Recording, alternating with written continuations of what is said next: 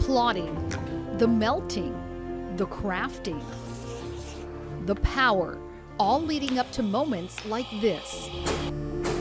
It's overwhelming, actually, that I made this all happen. Meet Lisa Schulte. Let the magic begin. She's a neon artist and founder of Knights of Neon in Panorama City.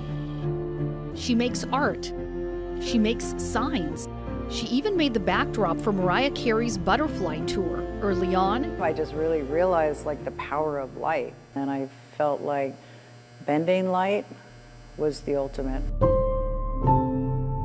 Bending light is no easy feat. Are you ready to jump in the fires? I am. There you go. Oh, yes, and I see it. Okay, bring it up. There we go. Wow.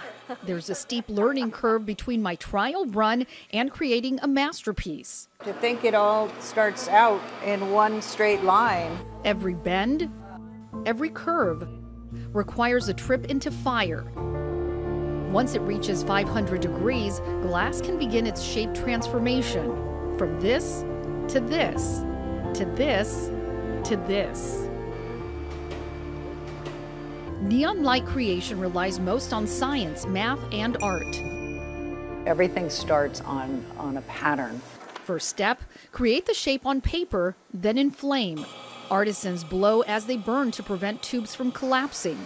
Once the shape is set, more heat to sterilize and create a vacuum to contain the gas. The colors are created by a combination of the type of glass that I use and then what particular gas. Fill a tube with neon gas and you get red.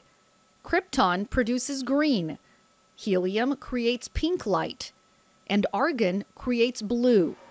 With gas inside and power applied, all the atoms and molecules are basically racing inside this enclosed tube and bouncing off the walls, which is then what is going to create that light. Feel the power, feel the energy. Yeah, you can feel it vibrating. the market for neon has shifted over the years, from restaurants, stores, and casinos to art collectors and prop houses for movies and TV shows. One path to become a light bender? Apprentice with somebody like me, we do take them on. The best part of the career that she's built. It's hard to be in a bad mood ever around all of this creation.